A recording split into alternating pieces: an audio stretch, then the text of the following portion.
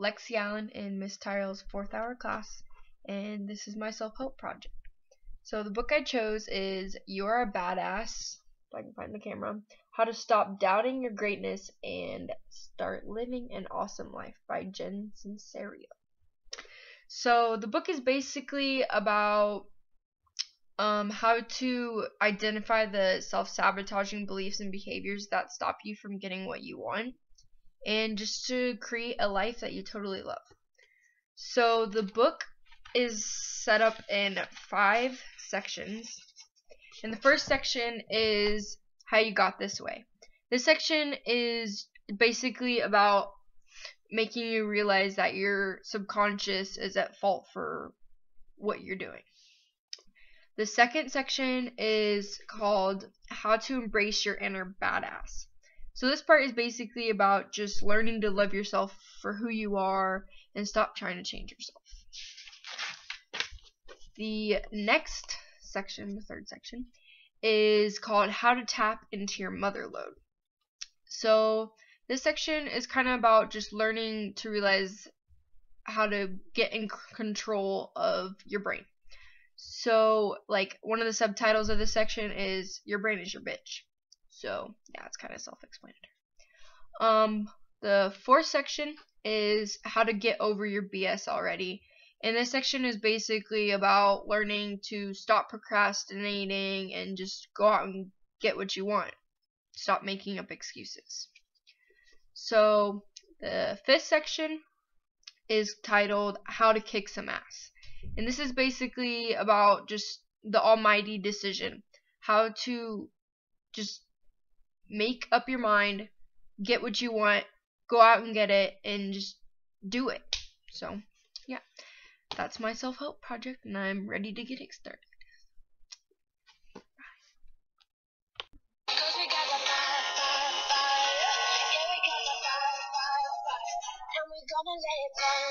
So this is my sister, and I'm going to ask her if she thinks I'm a badass, and if she doesn't, then what should I work on? So do you think I'm a badass? Not at all. You're like really shy and kind of to yourself, and you just kind of let people walk all over you sometimes.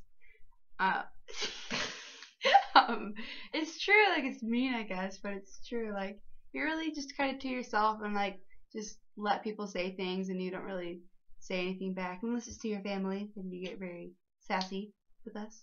But you definitely need to work on your inner badass. Right, because you lack in that category. There it is. That's what I gotta work on. Here we go. Look, here's my dog.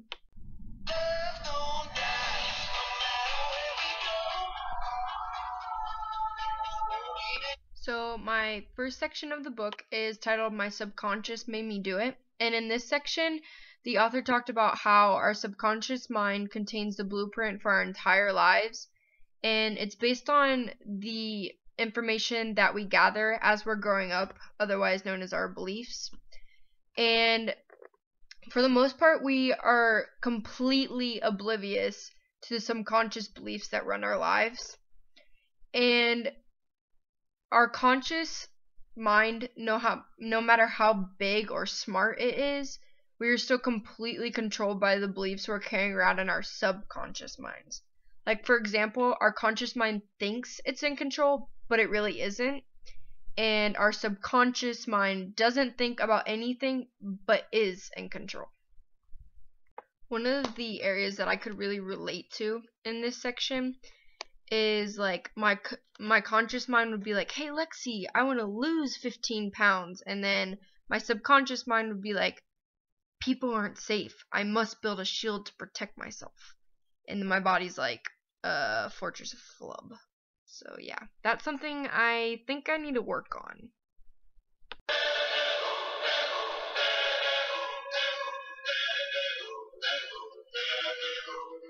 So the second section of my book is titled How to Embrace Your Inner Badass, and this section is a lot about how to learn to love who you are.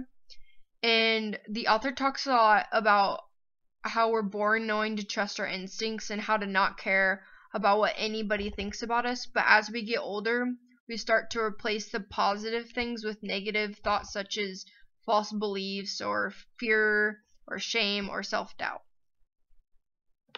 I believe that I could really relate to this section because I really realized that we invest everything we've got into believing that we're not good enough, and I think that's something I really need to work on. So one part that I thought that was super cool about this section is there's 6 steps to helping you start loving yourself again. So I'm going to read them to you. The first one is appreciate how special you are. The second one is do things you love. The third one is ditch the self-depreciating humor.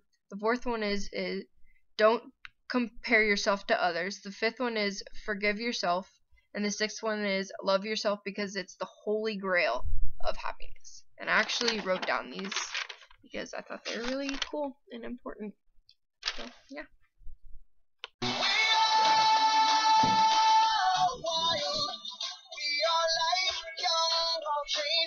So the third section of my book is titled Your Brain is Your Bitch. And in this section, the author talks a lot about how important it is to always think positively, and that our thoughts are the most powerful tool that we have. The one thing that stuck out to me the most in this section is that our biggest mistake as humans, we demand to see evidence before we start believing something. So we have to change our thinking first, and then the evidence will appear. The thing that I think would help the most to help me make my brain my bitch is surround myself with people who think the way I want to think. I'm waking up to ash and dust. I wipe my brow and I sweat. So my fourth section is titled How to Stop Your BS Already. And this section is mainly about procrastination, which we all do it. We all know how bad it sucks. And I really want to figure out on how to fix it and how to work on it. So the book states that procrastination is one of the most popular forms of self-sabotage because it's really easy to do. Like, if you're not serious about changing your life, you'll find a way and you'll make an excuse to not do it. So the book states in one area where it's like, make a bet with someone mean is a good way to work on your procrastination. Like, make a bet with somebody that will hold you to it and they have no mercy. So I think I'm going to try that out with my sister because she's kind of mean. What?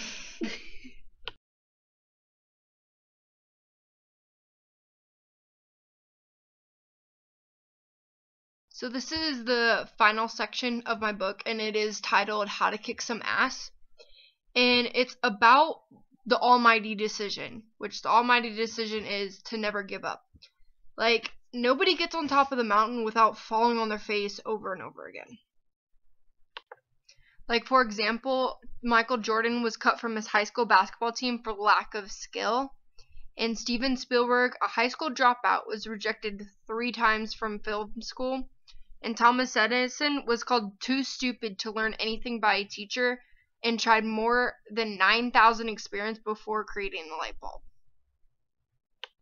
Like, those are only 3 people of thousands of people that stuck to this book's rules. Like, they wanted it bad, they got really good at it, and then they stuck to it like glue. I just agree a lot with this section because I give up on things a lot because I think that they're too hard to do. But as I read, it's really easy to stick with what you want to do, and you can become amazing at it, even if you started off really bad at it.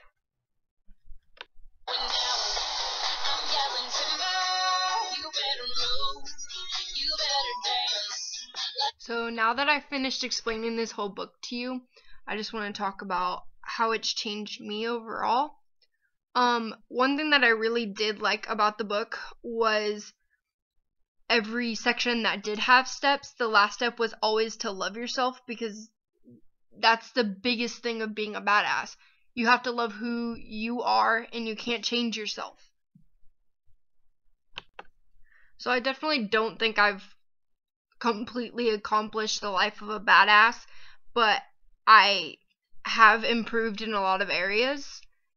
Of course, I want to get better, and I plan to keep working on it and following the steps of the book.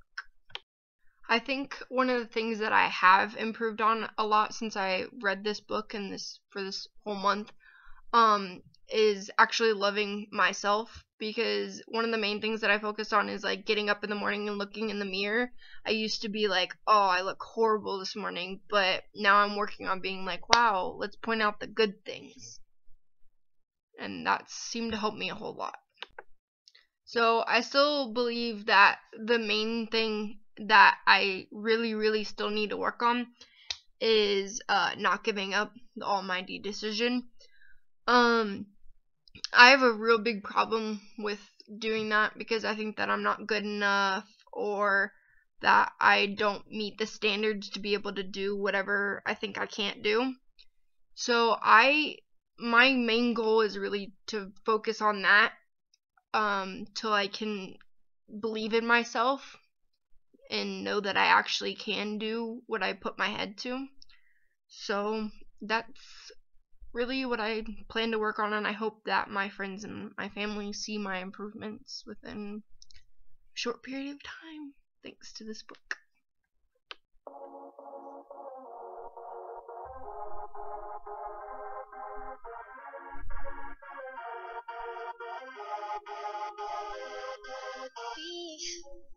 We don't have to worry about nothing, 'cause we got the fire, and we burning one hell of a something.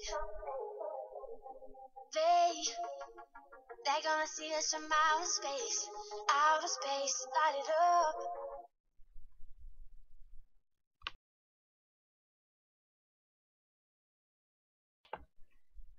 She abandoned the project. So now I'm here taking over.